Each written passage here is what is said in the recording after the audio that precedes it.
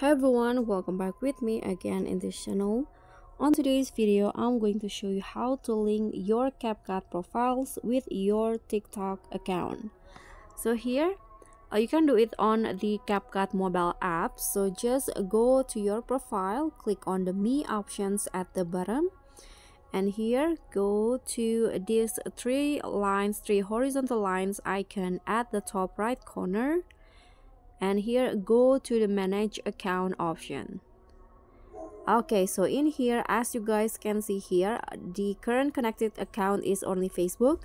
So this is my account, but if you want to link your CapCut profile with TikTok, you can just click on the link button in here. Okay, so just wait. So CapCut will lead you to, okay, I don't know why it's couldn't link, but okay, so CapCut will lead you to this page. You need to authorize CapCut to access your TikTok account. So just click on authorize, and after that your TikTok account will be linked with your CapCut profile. So that's all from me. Thank you so much for watching. Don't forget to like, comment, and subscribe. Also click on the thanks. Bye.